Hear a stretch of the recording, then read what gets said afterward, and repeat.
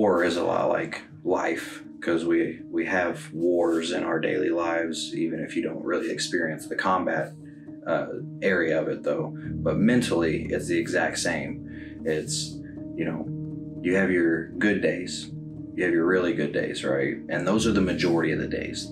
Majority of the days in war are very, very good, you know, or just good in general, because no one dies, right?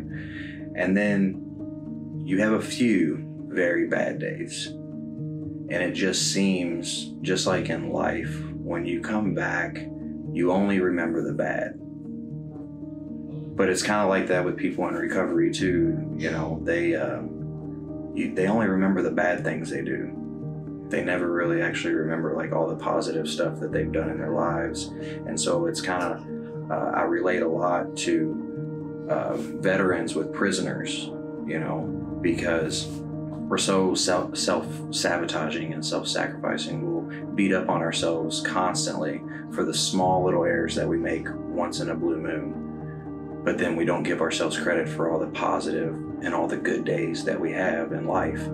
And it's kind of like that in life nowadays, unfortunately. But that's why the majority of like veterans that are struggling today, and also just people in general that are struggling, it's why we have such a low self-esteem and low self-worth, is because our mindset is to only focus on the bad, you know? And social media is kind of like that too. You know, you can get 1,000 comments of positive stuff about a photo or a post that you do, right?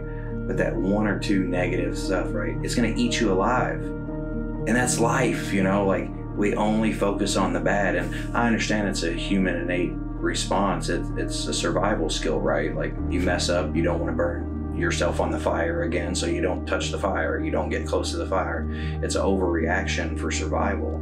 But now we're doing it in the 21st century, you know, where someone's comments and someone's thought about you and your actions during one time, one part of your life, you know, will crucify you over it. And I think that that's the big problem that we're facing here with people in recovery, is that we just have so low self-esteem and low self-worth, because in our minds we've been trained to only focus on the negative in the 21st century instead of all the positive, like just breathing and being alive and being active in your community and part of your family. Like, that's positive stuff. Even listening to the person next to you is a positive act, but no one gets credit for it.